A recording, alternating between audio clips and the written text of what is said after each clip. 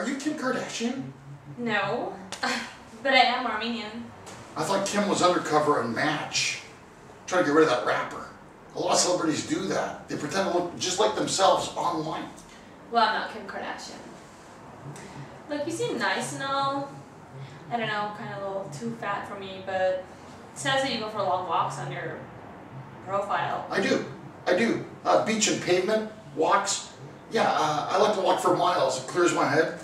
I get star maps on Hollywood Boulevard. I check out celebrity homes. I can only do like 2 in a day because they're so far apart and I have to keep walking and I get sweaty and muggy, and I call Uber and then I say, hey, look, I'm at Sly's house. Can you come pick me up? Because I can't make it down the hill. You know, you look like you're in great shape.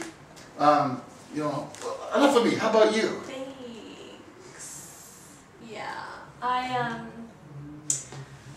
I walk, I shop, I go to the gym, I read magazines, I hang out with my friends, I don't like ugly people, and yeah, what you see is what you get. I'm glad that Chris dumped Bruce.